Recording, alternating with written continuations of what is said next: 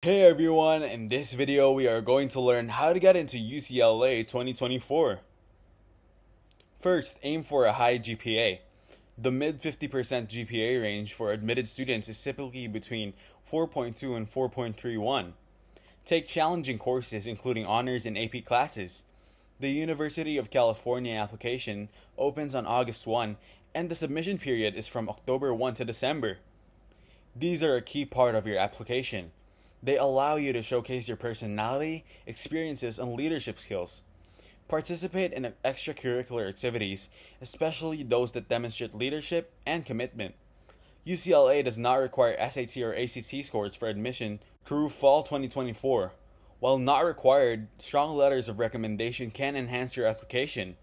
Write compelling essays that highlight your unique qualities and experiences. Show genuine interest in UCLA through your application and any interactions with the university. I hope you learned something new today.